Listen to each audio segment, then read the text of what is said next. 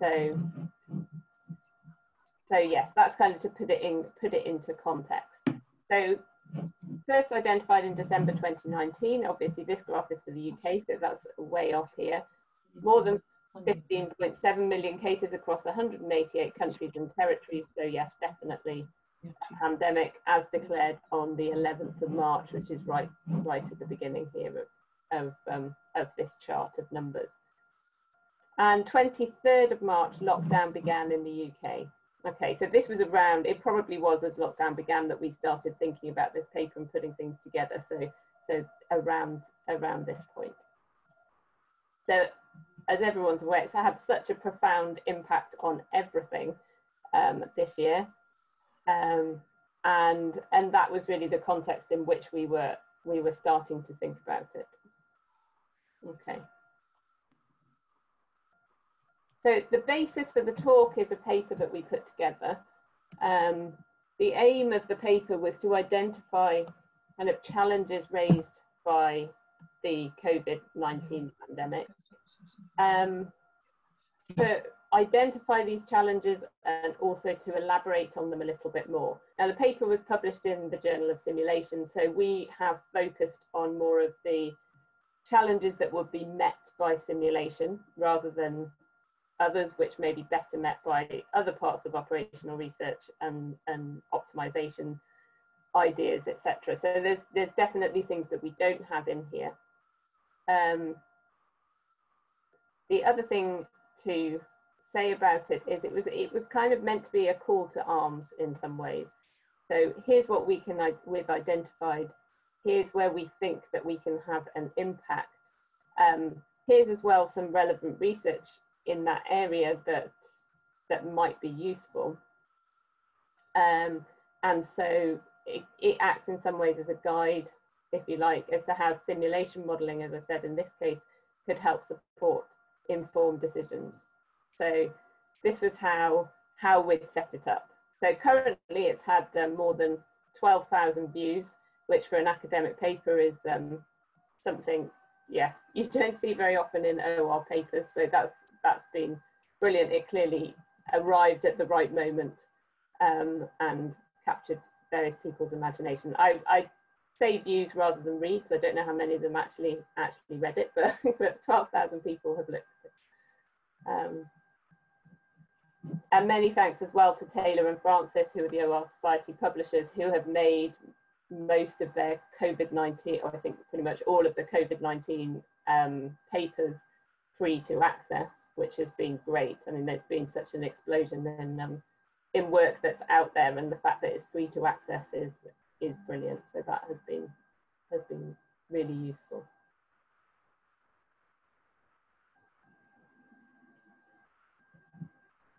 So before going on to the next part, where I actually start talking about some of the things that we discussed and came up with, I wanted just to pause a little bit and talk about the new ways of working. So as I said, this started right at the beginning of lockdown, and we'd just been sent home from our offices. I think John Fowler in the US was a little bit behind, so I think he could actually talk from his office at the time we were having these meetings. So it was getting used to these new ways of working. By now they've become, I think everyone's got a bit more habituated to them, so they're not quite as novel. But at the time, kind of sat there at 9 o'clock in the evening, because most of our meetings were at 9 o'clock in the evening. Many of us were homeschooling during the day and trying to balance everything else, and obviously competing demands from students, etc. So 9 o'clock in the evening was the time that worked for us and also fitted with John in the US. This kind of sat at my kitchen table, live editing a Google Doc with several other people also contributing to it, whilst on a video call, was an amazing experience. Actually, it was great. It was quite exciting and just made you realize that you don't actually need to be in the same place to work together.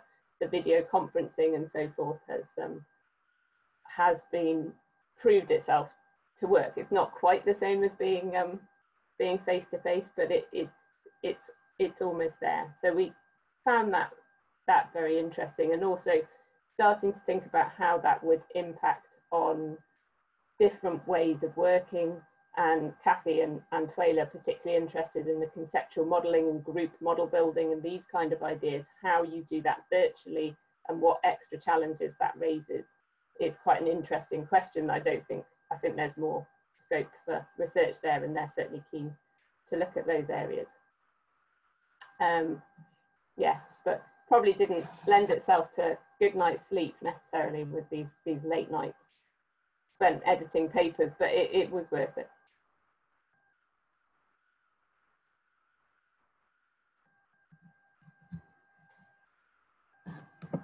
Actually, one more thing I would say on this, which I think is important, is in some ways the video conferencing has helped with people who wouldn't normally travel. And I do travel, but having family commitments and so forth, it's that little bit harder to make the time and to be able to go away and have these face-to-face contacts with people. To travel to the other side of the world or the other side of the country even requires quite a lot more organisation.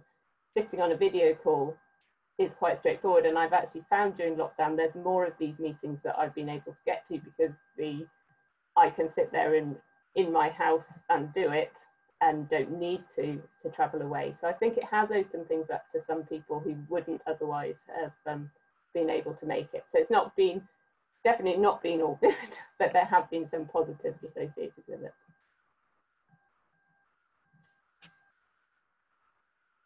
So, okay, let's get to what we actually talked about in the paper. So I think that's the interesting bit. This is where the OR kind of stuff came in. And what we started doing, and very much helped by Tuela and Kathy, who are brilliant at kind of leading these discussions and getting things moving and getting people talking, we started to think about what the key decisions would be. And as soon as we started thinking about that, you think about how should we actually classify these decisions. So what we were looking at for classifying the decisions was, one thing was geographic scope.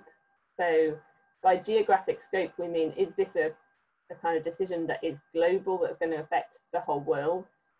Is this a particular question that may affect a country or a small part of the country? So in the US, maybe a state.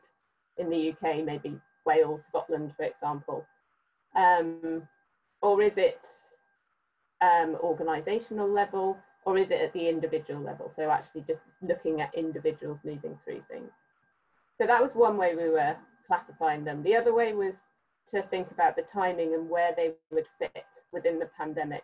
And I think at this bit, in some ways, we were possibly naive, possibly hopeful, thinking about COVID-19 as almost an emergency management. So we looked at the disaster response phases for coming up with, or emergency management phases for coming up with these timing classifications. So thinking of it as preparedness, response, and recovery. What I think we actually also need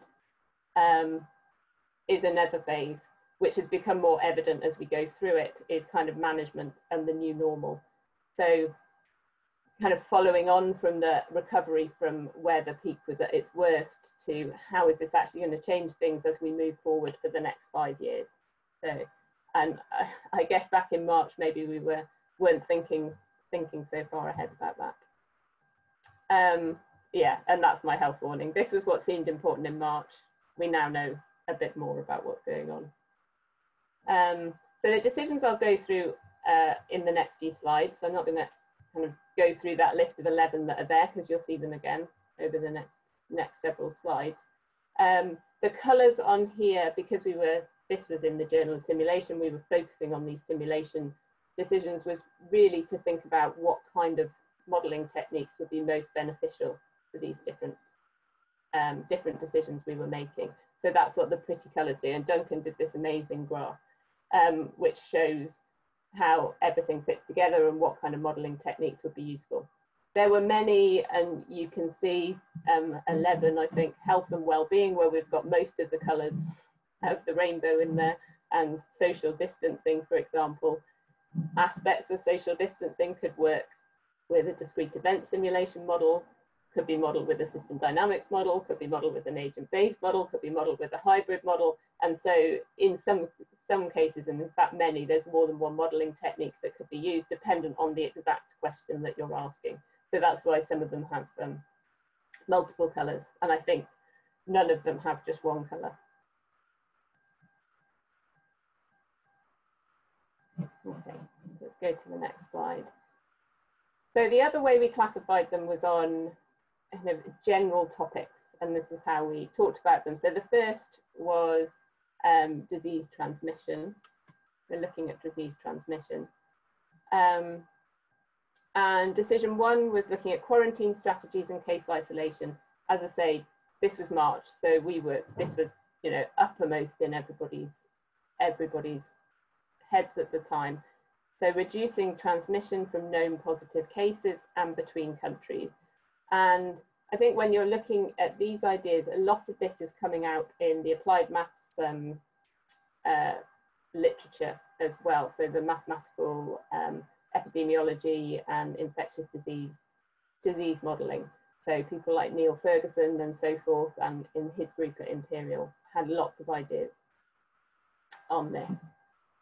And what I'll do as I go through this is kind of come up with, well, look at what I've found in the OR literature of papers and things which have been relevant work, which looks like it's been solving this problem.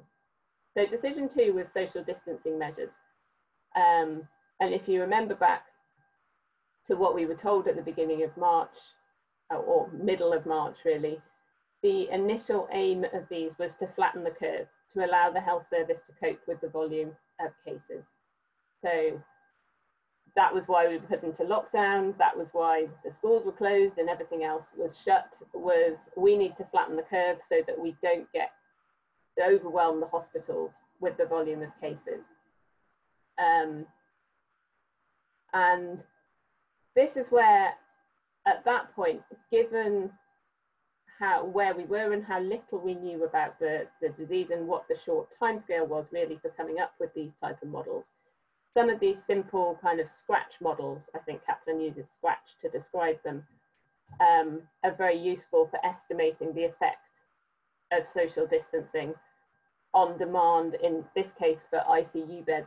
And this was an example from the US, which Ed Kaplan came up with, and there's a very nice paper that talks about these scratch models and how they were built to estimate what the demand would be under certain conditions. And he was talking about, you know, if for his particular university, should we allow graduation to go ahead? Should we limit the numbers to 100, to 50, to 25? And in the end, I think it was cancelled. So they have these quite interesting idea of having these simple models that can be easily fitted to different situations. There's some similar work that is about to be published in the Journal of Simulation for the UK by Simon Taylor and his group, a group in Brunel, that builds an agent-based model and looks at how the health service copes. And I know that there are various people around the kind of healthcare OR area who've been doing this, kind of building these relatively straightforward models to estimate what we need to do to keep the health service, allow the health service to keep up, and also to estimate how much time is being used within the health service. Decision three was probably, looking ahead hopefully at that point, but is something that's still ongoing in many countries, especially the UK now, is managing the end of lockdown. And I guess knowing when we have got to the end of lockdown, and have we got there yet? We've eased a lot of the restrictions, but there's definitely still a lot quite in place. So how to relax social distancing without causing the infamous second peak. And at the moment, we're seeing this kind of rises in various countries across Europe. So this is certainly a worry at the moment. Have we opened up too quickly? How do we actually cope with these extra numbers? So I'm talking about fire breaks and bubbles. So this was very interesting. I've got obviously colleagues in Southampton who are in applied maths. One of them invited me to one of the virtual knowledge exchange for the mathematical sciences groups. Miguel Andros was there as well, and he was one of the people kind of leading this, so may have more to say on this later. But the aim of this online workshop, and it was fully online, all on Zoom, lots of discussions, splits into discussion groups, use of online tools such as Mural to be moving things around and annotating and adding in these, live editing of these documents. So really a quite exciting couple of days. The aim of this was to see how we could get the country back to work and in a safe way. And there were some really interesting ideas there, and it was nice having that interplay with some people from OR, some people from applied maths, and kind of on the borderline and sharing ideas. So this was great. So they kind of talked about fire breaks and bubbles has certainly become prevalent everywhere, kind of keeping people within their bubbles so that you can reduce, kind of keep into small communities. Okay. A final one then on, or a final couple, I think, on disease transmission. One is delivery of testing. And this is an interesting paper by Araz et al., which I found in Health Systems, which was, again, published fairly early, so it was more of a conceptual framework to overcome problems with testing, such as shortages of testing kits, which was a real issue at the beginning of the epidemic, limited numbers of healthcare staff, and long delays. So I've kind of quoted from this, because obviously this isn't my work, just to see what they were doing. So the effectiveness of testing sites to quickly identify suspected cases and confirm the disease depends on allocating resources, so testing kits and healthcare staff at the right place with the right amount and at the right time. So effective supply chain management, execution of these operations can influence epidemic dynamics and reduce the burden of the disease in the communities. So this is really emphasising the importance of all these things that OR does in terms of resource management, supply chain management, and the efficient running of these test centres. So we have, and this is a picture that I took from the paper where you have this registration and everyone's in their cars, and this is what we saw in the IKEA car parks, again, right at the beginning. I suspect this will change. We're not going to be having so much of these cars arriving at big shopping centres to have their testing done. And certainly at Southampton, we're trialling a saliva test for testing, which is much more straightforward than the swab test. So I did this last week. I spat in a bottle first thing in the morning, had my test result back within 5 hours of submitting it. And this kind of simple, straightforward testing, I would hope is the way forward. So that's my plug for Southampton's ideas. Okay, and then the fifth decision we looked at was targeted vaccination. Again, optimistic, no vaccines arrived yet, but how best to roll out vaccination across a community, and building models that will look at that and will optimize the effectiveness to a certain extent of the targeted vaccination. So that's a fifth decision we considered. And I know Robertson has plans to kind of move this forward.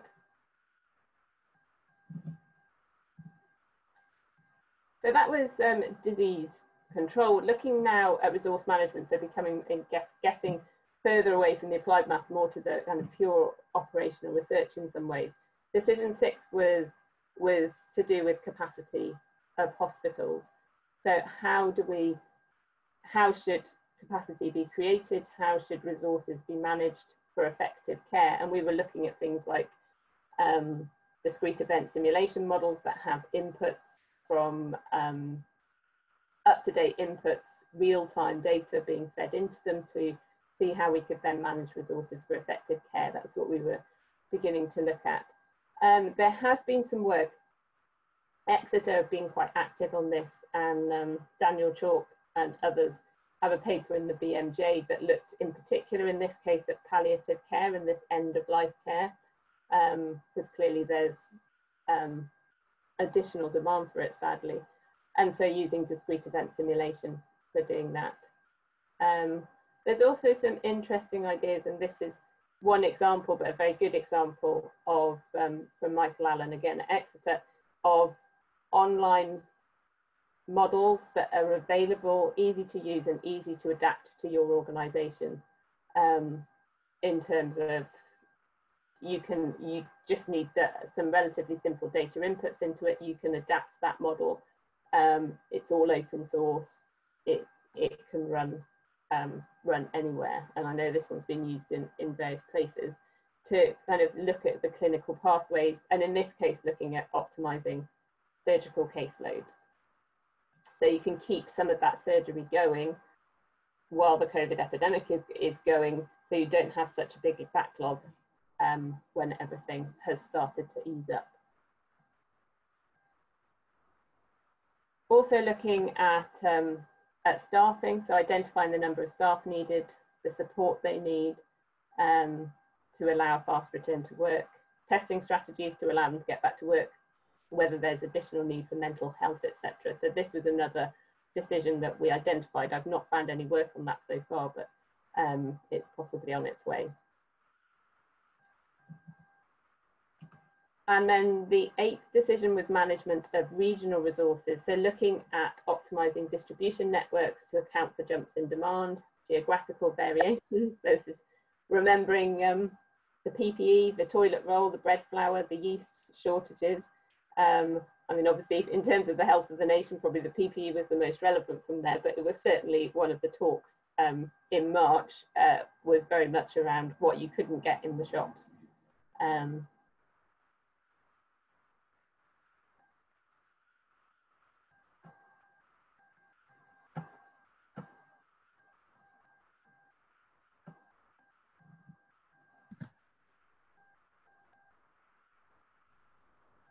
And then in terms of our split into different areas of, different kind of topic areas, if you like, care was the last one that we looked at.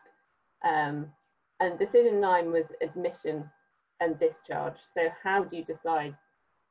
So this is obviously up to the medical doctors to a certain extent, because it has to be based on the patient need, but you're looking at admission of patients into either your hospital or your ICU department, and then discharge of patients out. And this was kind of well publicized that there was a large scale discharge of patients fairly to prepare for that expected and surge in patients suffering from COVID-19.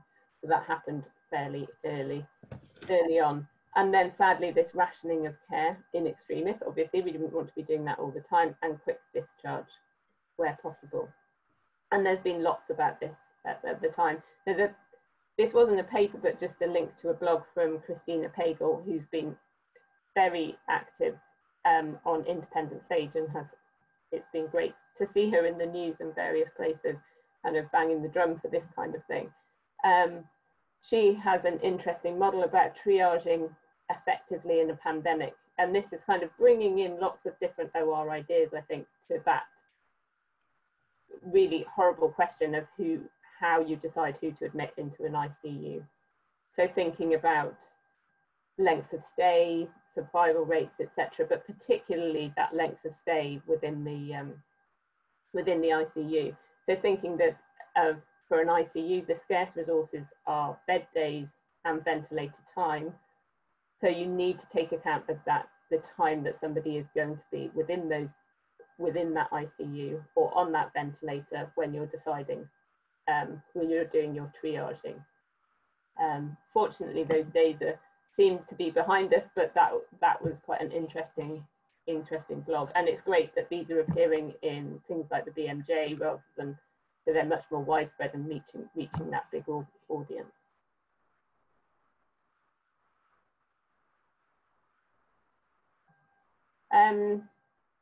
So decision 10 was minimizing the impact on other patients. So balancing this impact on the wider health service with the immediate need of COVID-19. So you can see all these COVID-19 patients coming in, but you've obviously got these other patients who are waiting for various procedures to take place, and seeing how can you kind of balance the impacts of the two. This was an interesting paper by Richard Wood. This was published in the Journal of Simulation about a month ago. And Richard works for one of the NHS trusts, I forget which one, but he looked at modelling the impact of COVID-19 on elective waiting times, and how it's going to pan out over the next 2+ years in terms of returning to elective waiting times that look like the ones we had at the beginning of 2020. Not the pleasantest of reading if for anybody really, but restoring performance, I think he's discussed in his paper, which uses a relatively straightforward simulation model, but still very important one. Restoring performance could take 2 years, assuming that we do get these additional capacity injections of around 12.5%. In his, obviously quoting the worst case figures here, around up to £15 billion to return us to that, to just where we were at the start of the pandemic. So there's quite a lot of interesting ideas here, and I think we'll see more work in this area as to how we kind of return and how we operate in this new normal, as people like to call it.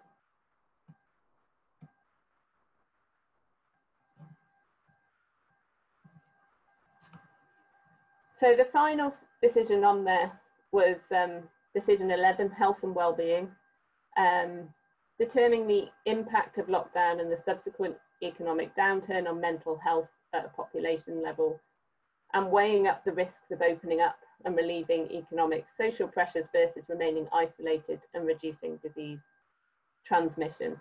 And these are things which you can see the government are having to grapple with, or governments around the world are having to grapple with constantly at the moment. We weren't looking in this at economic models as such. We had more of a focus towards the health side.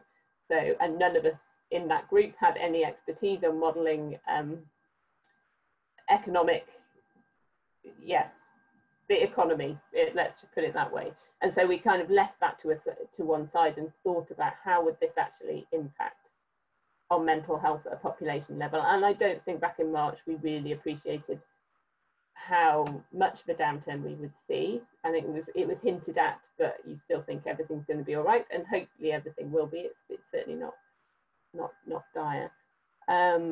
But looking at that impact on mental health at a population level was something that we thought was quite important.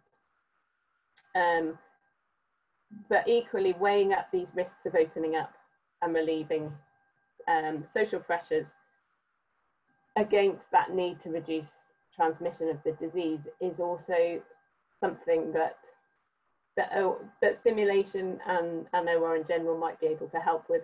I've always thought you should, in terms of opening up, you kind of you need in some ways to rank your activities in terms of which are most important to society as a whole and the economy, and go through that ranked list until you get to a point where opening up the next one is going to raise your risk too high. But yes, we obviously can't see everything that's going on, and as operational researchers, we are informing the decisions rather than making them, I guess is the other thing to say.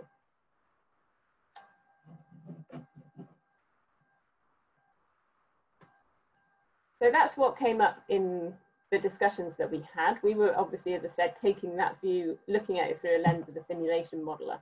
What else has come up? So one other thing that's arisen, and I'm also kind of doing this search while preparing this talk, this area also seemed to be important, was data analytics and information systems. So they've been vital, and there's been a lot of work, and the number of data dashboards on what the epidemic is doing is multiplied incredibly quickly. And there have been there's a special issue out in EGIS, European Journal of Information Systems, again, no ORS Society journal, that's why I took a good close look at that. And these are two papers that are out so far on this kind of area. So one, looking at which data dashboards have been most effective. So that's quite interesting. It wasn't something I'd thought about initially as a question, but clearly it is very important to work out, you know, which ones actually help with making decisions. And then this other aspect, which has been quite important, this misinformation that's come out, you know, these strange rumours that 5G is caused coronavirus, and all these other strange rumours that come out that would count as this misinformation, stuff that undermines official advice and appears on social media. So looking at how that spreads, how it works, how it can be countered in particular, seems like another important problem that's out there. So good that people are looking at that.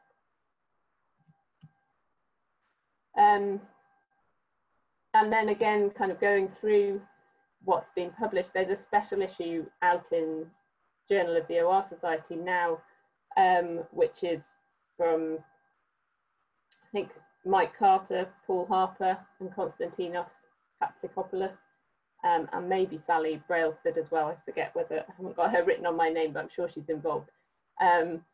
So looking at healthcare behavioural OR, so how do patient and staff behaviours alter the effectiveness of interventions? And when you think of something like lockdown, and these kind of, whether people were wearing masks or not, these kind of behaviours, there's a lot of behavioural ideas in there. So having these techniques also seems vital, and incorporating that behavioural aspect into models can make them better, I think.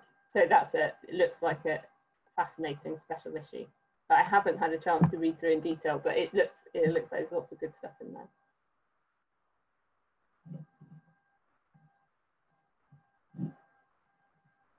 So coming on to kind of the conclusion, almost conclusions and ways forward for this. These are my two kind of more technical kind of thoughts on how can OR best support decisions. So the first is this important one about communicating uncertainty in model results. So this is particularly true if you have something like a stochastic simulation model where the output is different every time you run it. You're going to have a lot of uncertainty that's inherent in the model coming through. But in any model that you build, be it an optimization model or a simulation model, you've got some uncertainty to do with what you're putting in as inputs.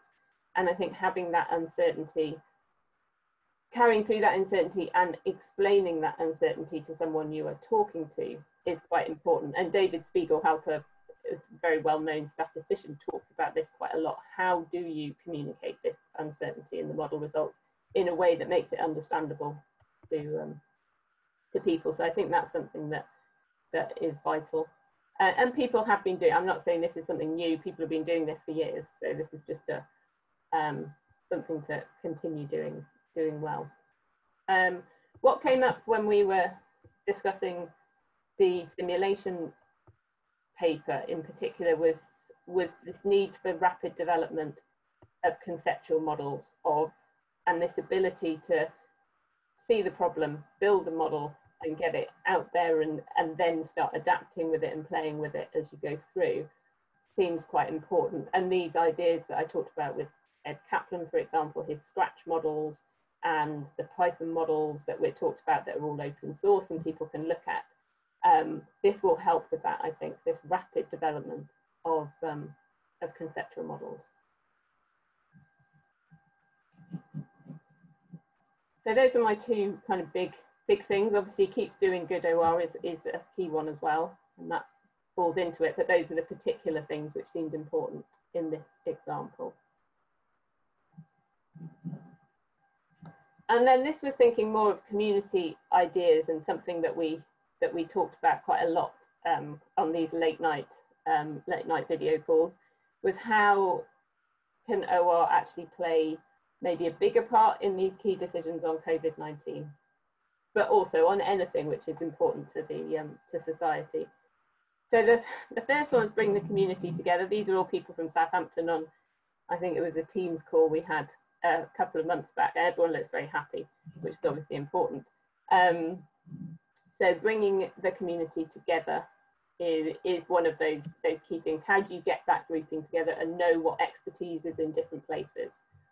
Which hopefully things like the OR Society Research Panel will do from an academic perspective, to kind of be able to respond quickly to these ideas. I've also put there, engage with the whole mathematics community. I think that's important, that we keep up those links with statistics and applied maths in particular, who are looking at similar ideas and are very much on the borderline of what we're doing. It's a fuzzy boundary between these communities. And then I will give Kathy the credit for this idea of something like a virtual Bletchley. So can we have this kind of virtual centre of expertise that will answer these important questions? So virtual Bletchley is what I put here. There's also something you could think of like that has been done, this National COVID-19 Operational Research Network, or NCORN, which Martin Pitt is organising, which is looking very much at more healthcare issues associated with COVID-19. And then engaging with policymakers, again, something we do. So not saying we've never done this before, but just kind of re-emphasising this shout about the importance of OR.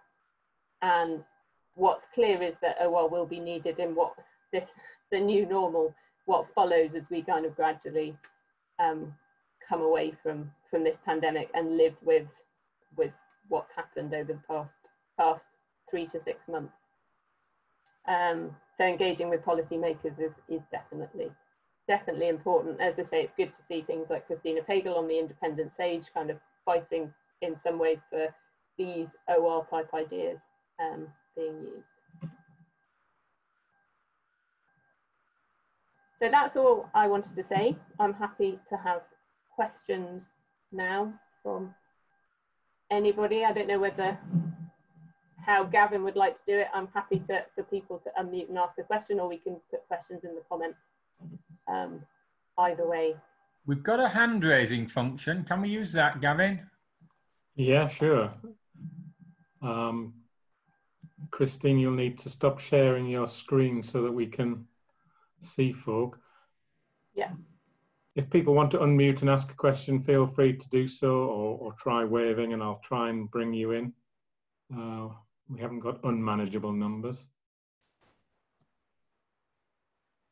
Janet, go ahead. Right. Well, congratulations, first of all, Christine. I think you were there at the right time, and to have over 12,000 views of that paper is fantastic, and will hopefully help our income model in publications going forward. I think the important thing is what you said at the end about shouting out about the importance of OR, because I'm hearing modelling and the science everywhere, but I've never heard one policymaker mention operational research in their modelling. I was wondering, could you comment on that?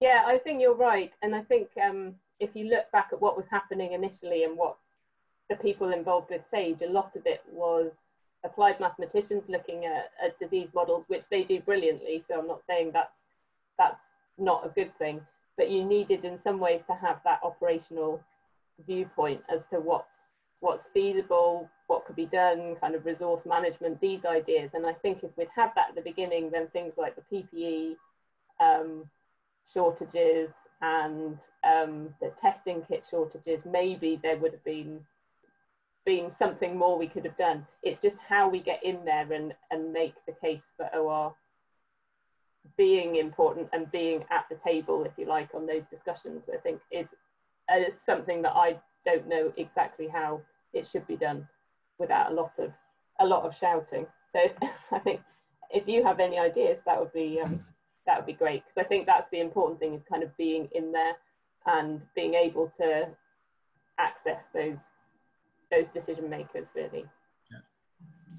So perhaps I can just say something here, Christine. We are since the beginning of this year, we've had a programme of engaging with policymakers and politicians. Part of that is an invitation to Chris Skidmore to give the Blackett lecture. We invited him when he was university's minister.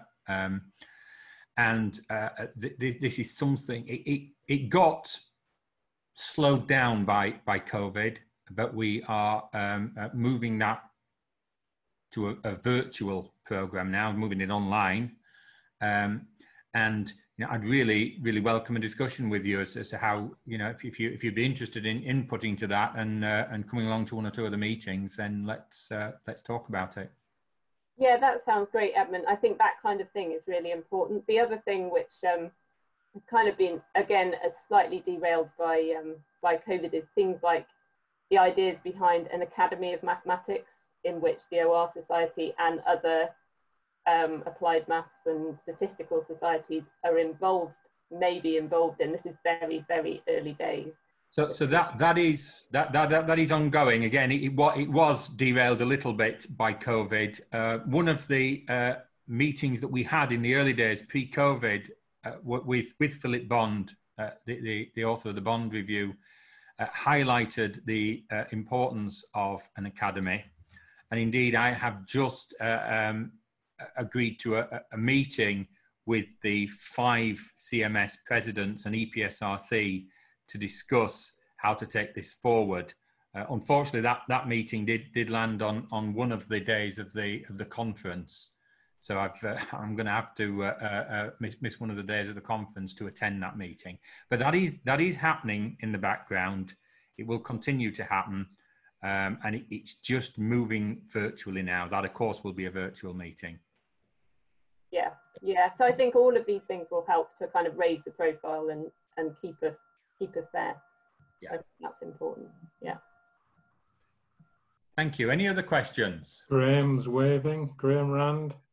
Yeah, it's not so much a question, but just to follow up that discussion, after your suggestion that or request that we shout about OR, you can hardly refuse my invitation to contribute an article along this topic for the Impact magazine. But the important thing, of course, once you've done that, is that the society disseminates it to the policymakers that Edmund is talking about.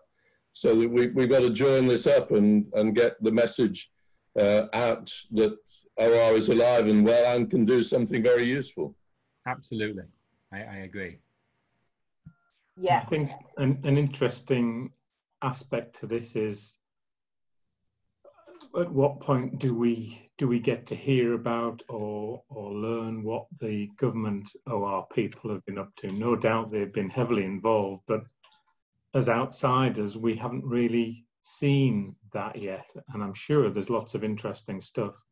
So it'll be great when we get to the point where hopefully they're able to share what they have been doing and what they've contributed, and we can shout about that too.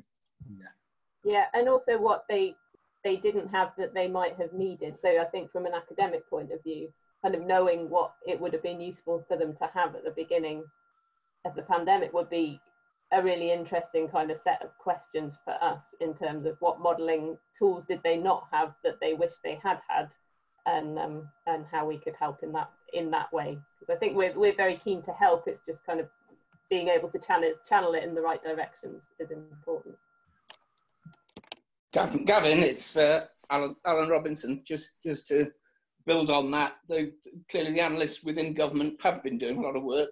Sometimes, as you say, that's difficult to share while we're in the middle of these things, but very keen to follow up on some of these things once we're allowed to talk a little bit more about some of the activities that we've been engaged with through SAGE and other groups, because I think there's a lot of conversations to be had around that space, and the analysts within government have been quite influential through all of this. There's always an interesting balance, because we tend to try and talk analysis at government level, because frankly, we don't want them to worry whether it's an OR person, an economist or a statistician or a psychologist who's best placed to answer the question. So we tend to talk about analysis or science at that level, but we still need to get the message out that OR is a key contribution to that. And certainly through the government OR service, we have had a significant voice through some of that. And yeah, we'll tell some of the tales in slower time. Excellent, excellent. Just wanted to follow up on that. If you know anyone from government, from central government, that would be willing to talk about health modeling in OR at the OR 62 conference, I would be really keen to hear. If you could message me, I would really appreciate that. But specifically on health modeling, because we're organizing the health stream and we're organizing a panel there just on the topics of challenges and opportunities for modeling. Thank you, that's all I wanted to say.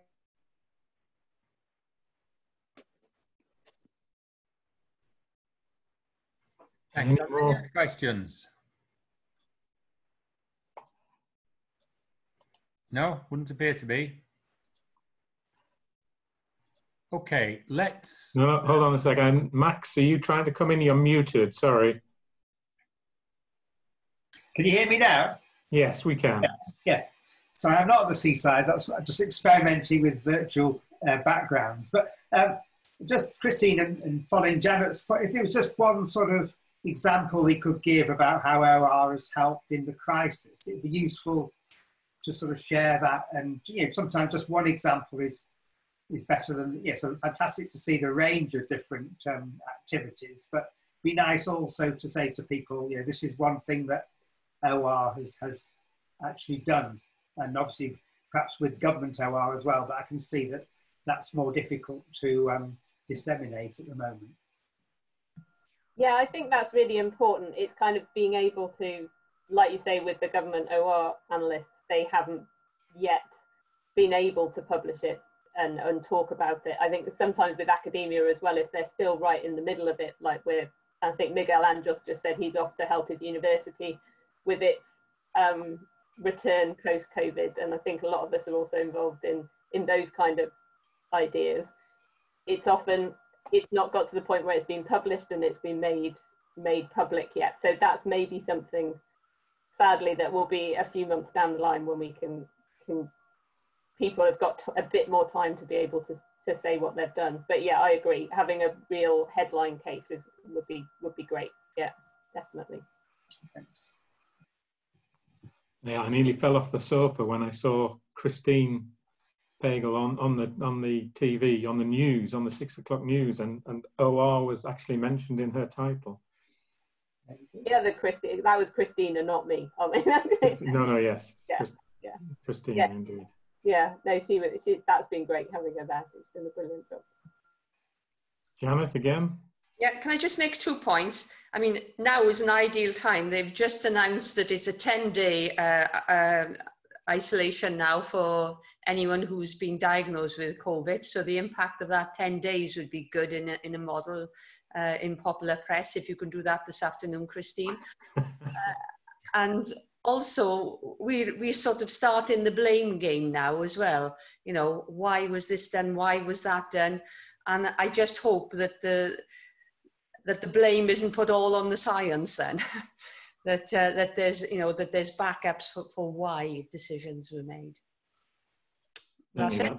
Certainly the question about the blame thing has come up in meetings between learned societies. I think we're all sort of aware that we might need to react in some way if science in general is blamed for some of this. Are there any other questions? I wanted to add to that. It's not a question, that I'd read an article once. It was written by somebody from from an Australian university. I can't remember the details, but they were explaining very well the idea of how should we interpret data from models, because models will never give you a specific answer, because there are lots of different courses of action that could take, but making clear how we need to communicate the answers to the model and how we actually use what the model says in order to own decisions. It's quite something that maybe within the OR society community we need to address, probably as part of that comment that you were making, Gavin. But if I can find that article again, I think I'd probably be a very good article to refer to. It was a blog, not an actual article. Sure, feel free to share the link to that if you find it. Yeah. Thank you. If there are no further questions, could I just take the opportunity to thank Christine for such an outstanding talk. That really was excellent. Thank you very much indeed. Thanks, Edmund, and thanks for the invite as well. Thank you. Thank you. Right, Gavin. Sorry. Yeah, I'm misinterpreting the signals. People are clapping. Ah, yeah. Sorry, I thought they were hands up. I'm not sure how we clap virtually, but there is a reaction symbol, but I've had a sudden panic. People were putting their hands up with questions. Sorry about that. Yeah. Okay. Right. Well. Thanks again, Christine. Gavin, can we move on to the next part of the meeting? So what I need to do now is to share my screen. Let me see if I can do that. And jump into...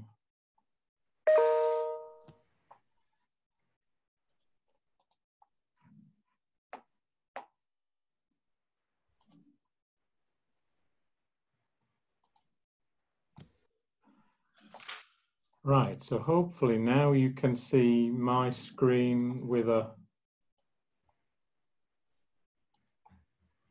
title slide. Yep, we can see that. I can see that. Can everybody else? Yep. Fabulous. Well, as I hinted at earlier on, Edmund and I are sharing this next section. So I'm going to be controlling the slides. So Edmund, just shout when you want me to move forward to the next slide. Thanks, Gavin. Let's move on to the next slide now. Now, please.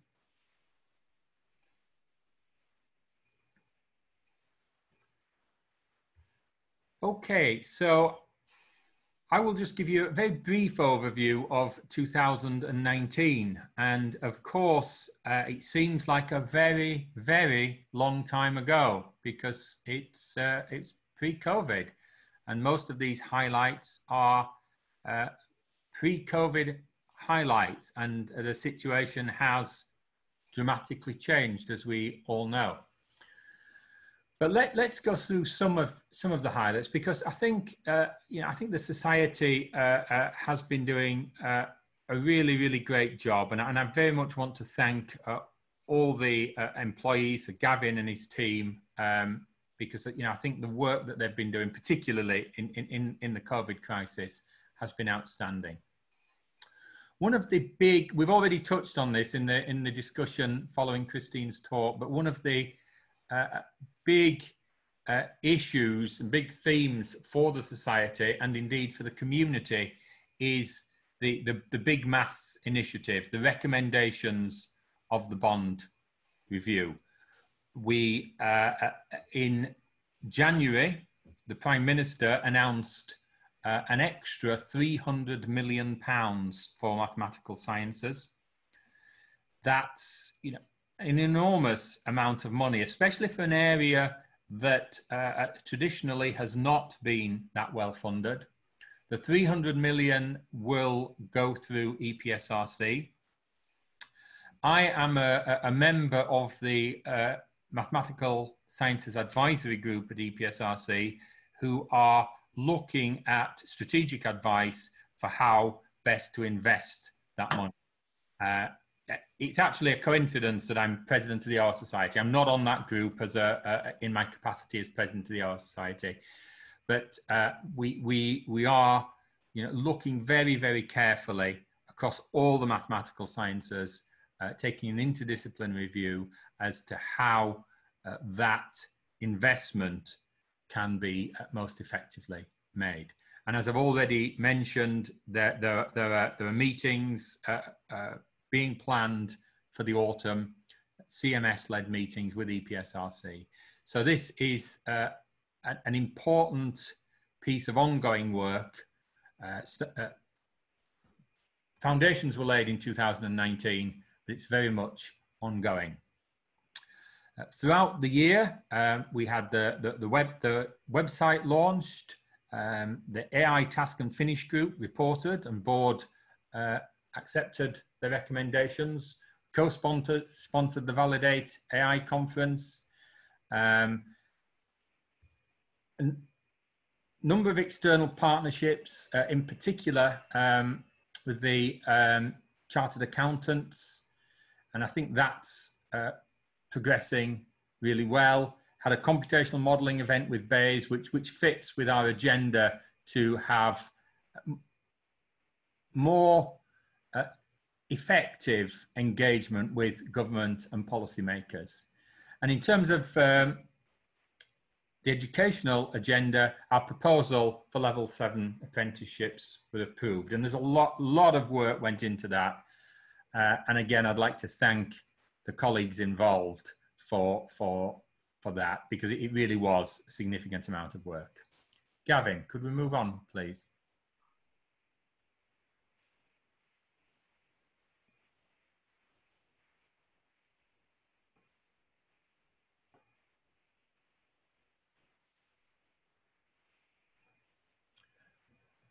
Okay, so we launched the Women in OR and Analytics Network. In my manifesto for the presidency of the Society, I highlighted the importance of equality, diversity and inclusion in the activities of the Society. It's great to see that this is happening, and it's very much something that we want to focus on in the coming years. There was a joint bid for funding OR capacity building in Southeast Asia between the universities of Southampton and Kent, and that is ongoing. And we agreed a set of values for the organisation, for the Society: rigorous, inclusive, proactive and supportive. And I think those concepts do capture what the Society represents. Gavin, could we?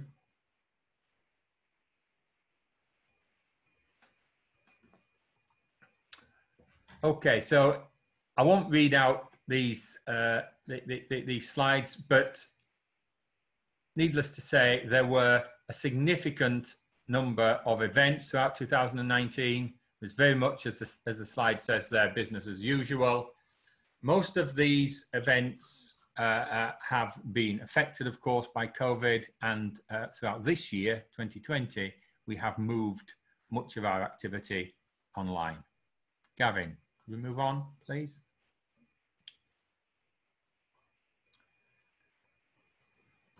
Okay, so here's just a summary of some of the activities of the Society: 8 active regional societies, 11 special interest groups, and of course our journals and publications.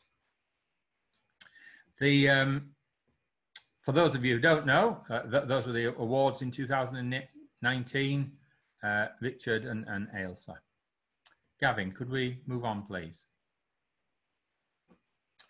I think the key point on this slide is the number of members, just over 3,000. We do have a membership drive and are looking to increase that.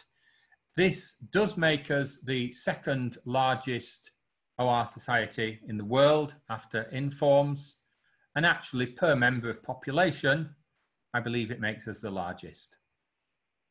Gavin. So financials, well, I'm going to hand over to Gavin to talk through the financials, but I can certainly chip in if necessary. Gavin. Sure, yeah. The basic message from the financials for the Society for 2019 is that in terms of, at least financially, we're very healthy. The total assets of the Society are 2.4 million, which is roughly the same as it was the previous year. Obviously, the impact of COVID-19 since March has had has altered that position a little, but I'll speak a little bit more about that as we come to it. Our income went up by over 100k on 2018. Expenditure did too, for both good and bad reasons. We made rather a sizable deficit overall on the income and expenditure account of £234,000, which was an increase from what should have been 2018 there. And that was much bigger than we had budgeted for. And I'll come on to that a little bit further in a second.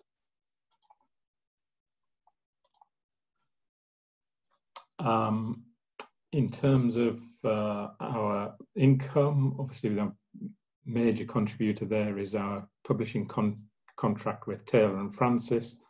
The income from that solidified and was up by almost £80,000 over the previous year. But whilst we've got that contract in place until the end of 2022, there is still some risk associated with it in terms of various movements on open access and the likes of Plan S, and potentially the impact on university budgets because of COVID-19. Actually, 2020 is looking pretty healthy in terms of the publishing income, but we're expecting that may be impacted in 2021. Obviously, we're monitoring that very closely. Our income from events and conferences was up too, but costs were too. And one of our key learnings for the year is that our conference budgeting needs to be tightened up. We saw part of the increase in events and conferences was due to us adopting the ISMOR defence-based conference, which was obviously a good thing for our overall portfolio. Training had another good year and repeated the good performance of 2018. So as I hinted at earlier on, our total funds remained at 2.6 million, despite making quite a big deficit on our operating account. And overall, the deficit came to just under £10,000. That operating deficit was all but overturned by the net gains on our investment portfolio over the year. I think the important thing to make here is that the board have made it absolutely clear that lessons will be learned from the disappointing financial performance in terms of both the budgeting itself and then the budget control as we move through the year. And we've set a very clear target that 2020 should still return a surplus despite the impact of COVID-19. And you're probably aware of one or two things that we've made decisions about to make sure that goes forward. But I am pleased to say that that is all looking very positive and has helped us to maintain much of our activities or switch it to online. And indeed, all of the staff have remained working through the period. We haven't had to resort to any furloughing. I have got some charts from which I'll pull out a couple of key messages, and they're probably ones you're well familiar with. In terms of the income, this is the breakdown between the main components, and as you already know, I'm sure, publications accounts for a huge proportion of our income. We're obviously taking steps to try and diversify and increase our income from other sources. But of course, publications carries on improving its performance, and we seem to do really well out of that. You'll also note that training and events and conferences contribute a sizable chunk. Both of those will be severely impacted this year, 2020, through COVID, ensuring that much of the activity is cancelled. The next slide looks at what we spend that money on. Pattern pretty much following previous years, not really too much to bring out from that slide. And a breakdown of some of what we do with some of the other charitable expenditure that's away from our events and conferences and so on. Lots of good stuff going on in terms of OR in education, getting the word about OR out to schools and universities, the pro bono work that's going on, and obviously doing a lot of work publicising what OR is and what it can do. Okay, in terms of the finance stuff, that's all I wanted to talk about. I suggest that we go through the voting session next, if you don't mind, and then we'll have an opportunity for a bit more chatting towards the end of the session. So let me just press on with that. If anyone does have a really pressing comment or question, I guess now is your opportunity to make it.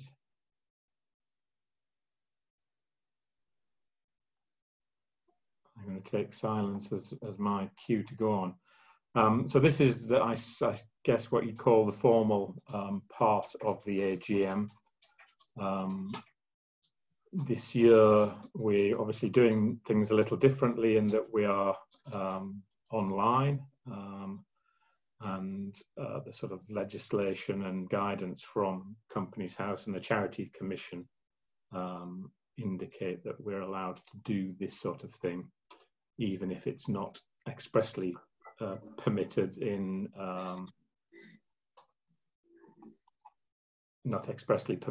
in terms of our constitution. So you will all have had the opportunity to look at the various papers involved in the voting, such as the minutes and the annual report, etc. The voting has been done electronically via the website and by post. Normally we'd go through a process where the resolutions would be proposed and seconded by people at the meeting.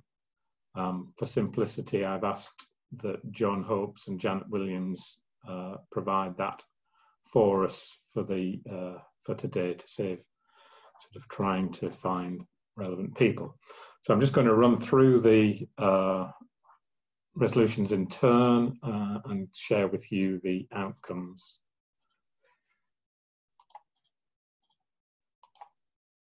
Okay, first one was to approve the minutes of last year's annual general meeting. We had a total of 57 votes. You can see the split between those for it, against, and those abstaining, and that resolution was passed. Resolution 3 was to approve the annual reports and accounts for the year ending in December. Again, solid voting in favour of that resolution, and that was passed too. Number 4 was to reappoint Mazars as our auditors. And again, that was passed too. And I'd just like to point out that we do have actions in place to go out to tender to look for bids for providing the next auditors, the auditors after this one, which of course could still come back to Mazars, but we're just checking to make sure we're getting good value for money there.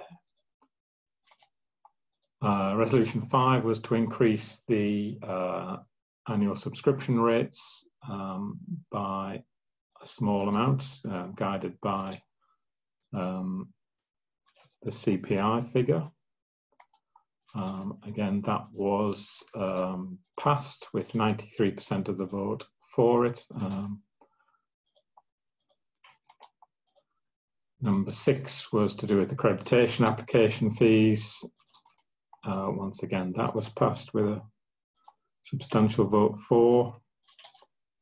Resolution 7 was to do with the priceless charge for taking additional print copies of the journals.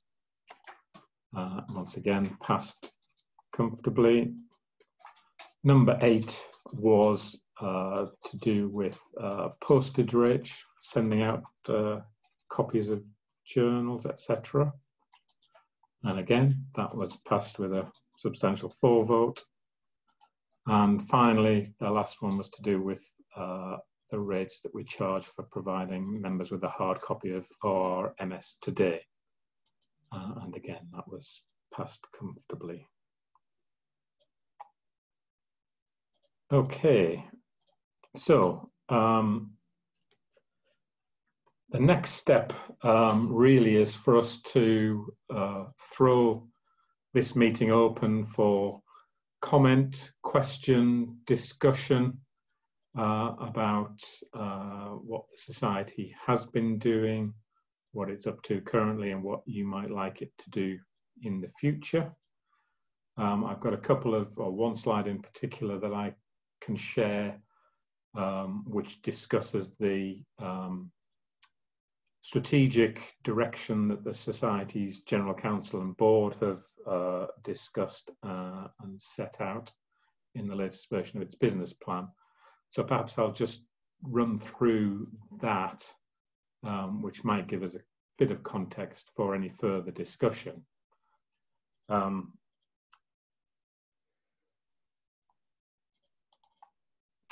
Start with the objectives that are set out in our memorandum of articles, our constitution, about the advancement of knowledge, interest and education in OR. They haven't changed. But underneath that, we've agreed 6 strategic pillars. And because we're calling them pillars, I've made this diagram into an Acropolis-like building. So we'll just pop up those 6 pillars. The first one's raise the awareness of importance of OR, and we've already talked about that to some extent in the earlier presentation. Second one is to support development of OR knowledge, support OR education, and again we've talked a little bit about some of that earlier on. We want to grow our membership and wider reach of the Society. We want to ensure the Society's financial sustainability while we're doing that. And finally, again, something that Edmund mentioned earlier on, we want to address diversity and inclusion challenges in both the Society and the wider OR community. And the final element of this is the sort of foundations for the building, which we believe should be the values we've set out. And whilst they're only the headline terms shown on here, we do have a lot of information about what these means that we'll be sharing more widely in the future. So it's at that point that I'd like to pause in what I'm saying and open the floor up to you guys to talk about this. And momentarily I'll stop my screen sharing. If we need to refer back to this slide, I can start that up again.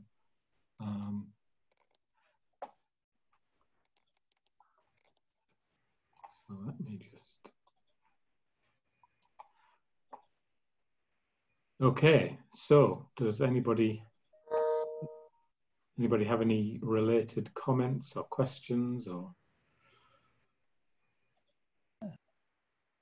To make an observation, Gavin, following on what thinking about getting more people involved in OR. have a granddaughter who actually attended one OR conference for a 24-hour slice, sort of afternoon followed by a morning, who really enjoyed herself, but her degrees are BAs and MA in history and politics and international relations. And her sort of mathematical education stopped at GCSE level. But she, my feeling is she's somebody who...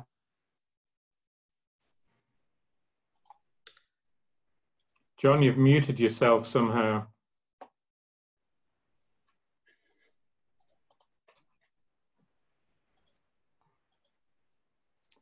John, we can't hear you.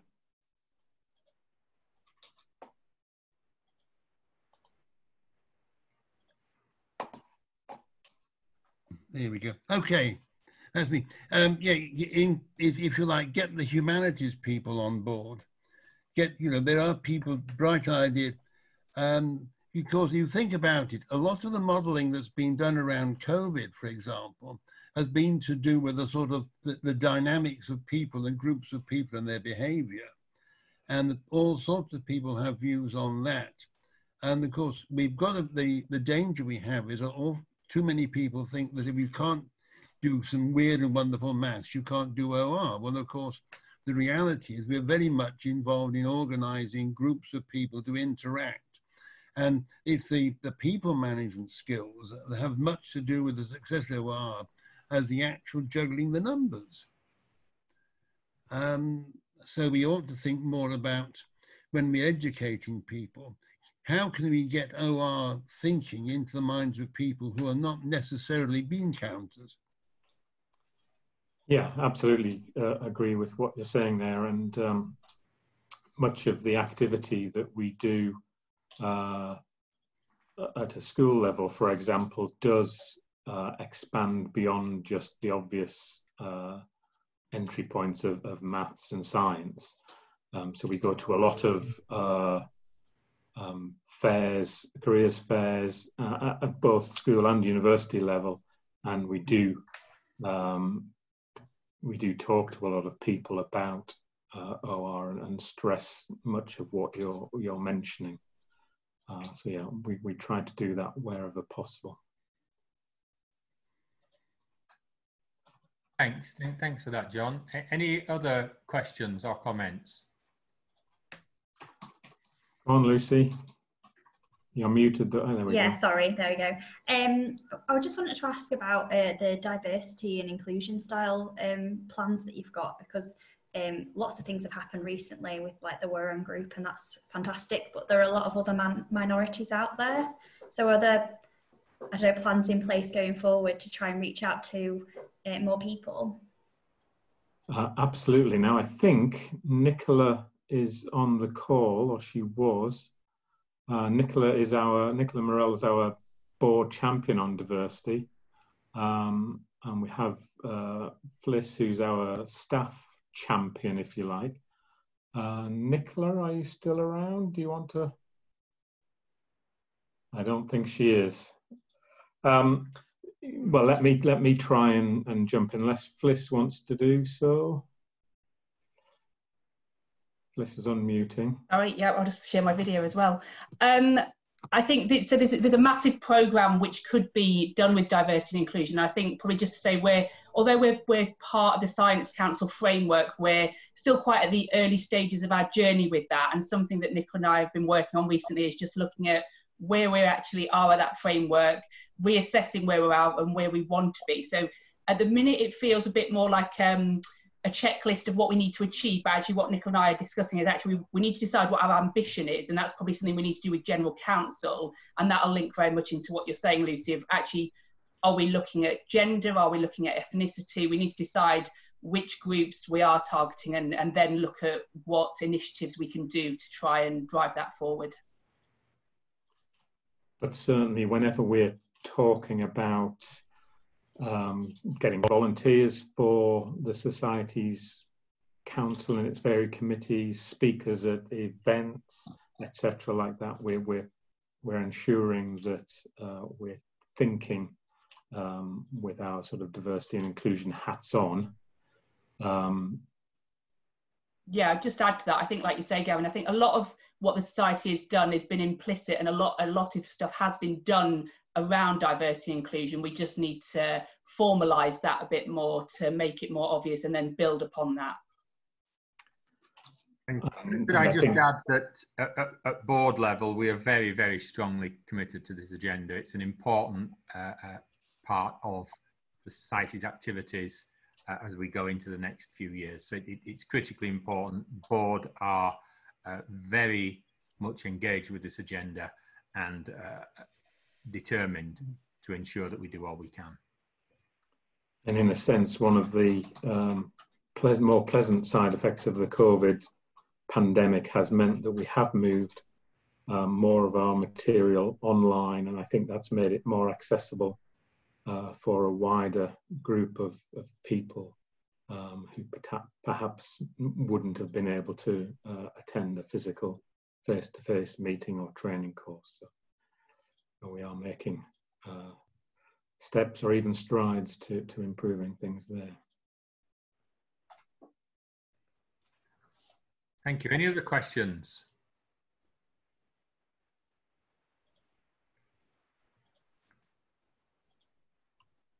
All gone quiet on you, Don. Can I just mention something? Since it's all gone quiet, following on the thing you said about the COVID, and Christine Currie was saying.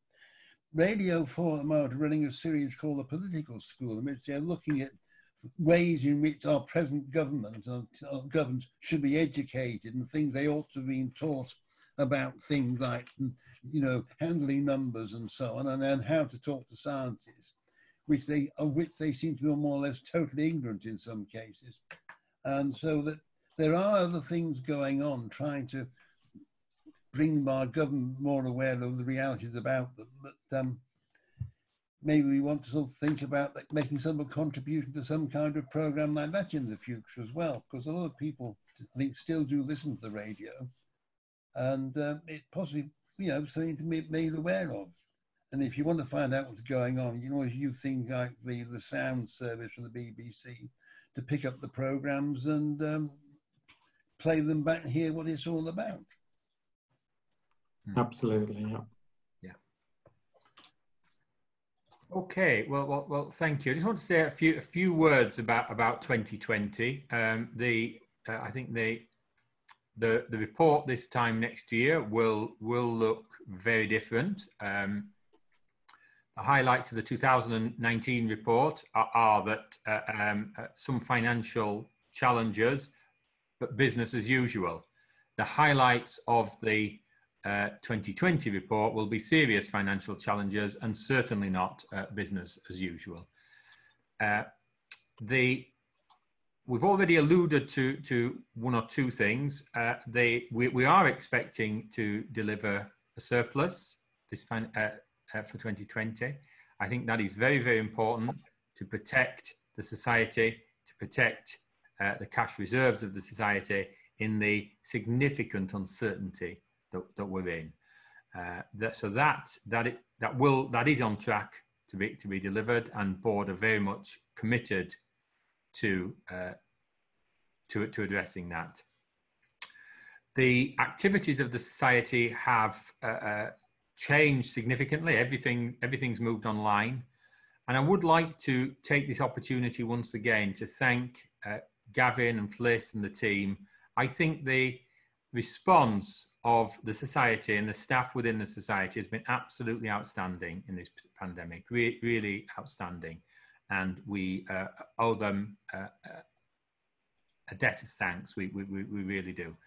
So the challenges are immense, as they are for all organisations, but I think that the staff are doing a great job. And if we could take this opportunity to give them an electronic round of applause. Thank you, that's very kind. Okay. There you go. Thanks. So I don't have anything else to add from my perspective. Gavin, is there anything that you would like to add before I'll give everyone the opportunity? If there is any other business, but Gavin, is there anything you want to raise? No, I don't think so. other than to point people in the direction of the website to find details of everything that's going on. The webinar Wednesday series has been tremendously successful. Lots of interesting talks on there for which we've had really healthy numbers. They're all available to watch if you missed them going out live. Look out for details of OR62 online. Again, we've talked a little bit about this earlier on. The conference will be online in September. The week of the 14th it is. The program should be, final details of the program should be announced fairly soon. But this year it will be free. And we're hoping it'll, as we mentioned earlier, increase the attractiveness of people to get involved and to look in at some or all of the content that's going to be available. And hopefully with our timings, it should be available in different time zones as well. And again, with the opportunity of catching up with the recordings of the talks if you happen to have missed them. Thank you, Gavin. So before I close the meeting, any other business from anybody? Is it okay if I just quickly pitch the ECR network event as well? So before OR 62, there's going to be an ECR event for 2 hours on the 14th from 2 till 4 p.m. So if you've got PhD students that are coming up to the end, or you're an early career researcher yourself, do look out for advertisements for that as well, because we're going to be trying to set up a network of early career researchers in OR. Yeah. Thank you, Lucy. I think Ruth was either waving at me or wants to talk. That too. I want to pitch something as well, which is the Women in OR and Analytics Network. The summer event, we've had a monthly summer online program, which is aimed to be open to all, but particularly women. And we have an August event, which is very unusual to have an August event. And if you're not on holiday, it will brighten up your 13th of August on Thursday at 4 p.m. It's going to be 6 lightning talks from women who've done something really interesting in OR. Of course, there are a lot of them. We had to narrow it down to 6. One of them is Lucy.